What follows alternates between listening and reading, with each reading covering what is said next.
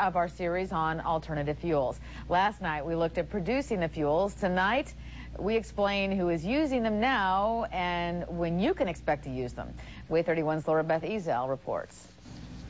Alternative fuels are about energy independence, burning cleaner fuels and more eco-friendly energy sources. But none of these goals can be achieved without those willing to use them. Ethanol and biodiesel. They are two alternative fuel choices that are proven to reduce greenhouse gas emissions, are safer to inhale and biodegradable. But who is using them? Congress has already mandated that by 2025 that 36 billion gallons of alternative fuels be produced. Brazil is already achieving this and considered an energy independent country. 30 years ago, they started producing ethanol from sugarcane. Now 90% of their cars are flex fuel. Diesel trucks that switch to biodiesel will no longer see that black fume smoke. And any diesel engine can run on biodiesel without making any modifications. But only flex fuel cars can use E85. Some may see the E10 stickers at gas stations now. That is okay for any car, but flex fuel cars can run either E85 or regular gasoline. There are over 110,000 flex fuel vehicles in Alabama, but there are only a handful of stations where these cars can fill up. The city of Hoover, however, decided not to wait on the government to support alternative fuels or a local gas station to install an ethanol biodiesel pump. Hoover did it themselves. We went out on the limb and we did it, and now we've proved it is a viable. The biodiesel is a viable program. The ethanol is a viable fuel.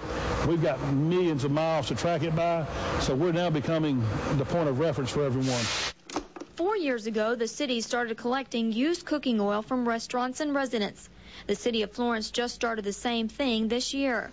Hoover built their own biodiesel processor and invested in all flex fuel vehicles. We can store up to 500 gallons of used cooking oil at a time.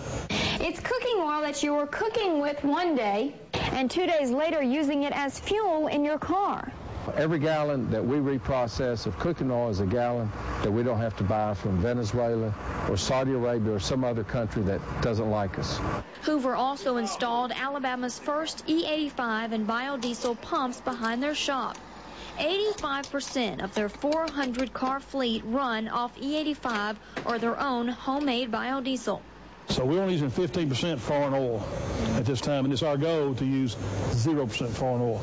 Several gas station owners are now installing E85 and biodiesel pumps like Hoover's. Birmingham gas station manager Rick Patel decided to invest in a pump 8 months ago. WAAY 31 was there when Patel dropped ethanol's price per gallon. Ethanol was around 40 cents cheaper than regular gasoline. The people, first of all, when they see the cheap price versus the regular gas, they want to know, can I put this in my car? Now more are following Patel's lead. This month, the first biofuels corridor opened in the U.S. On Interstate 65 from Mobile, Alabama to Gary, Indiana, there will be an alternative fuel pump available without getting below a quarter of a tank. One of those pumps will be in Athens on Highway 72. The Alabama Clean Fuels Coalition says this corridor is just the beginning. More research is being done, more production facilities are being built, and more gas stations will make the switch. The choice to support it belongs in consumers' hands. I think just the regular oil is going to be a thing. It's got to be a thing of past in the very near future.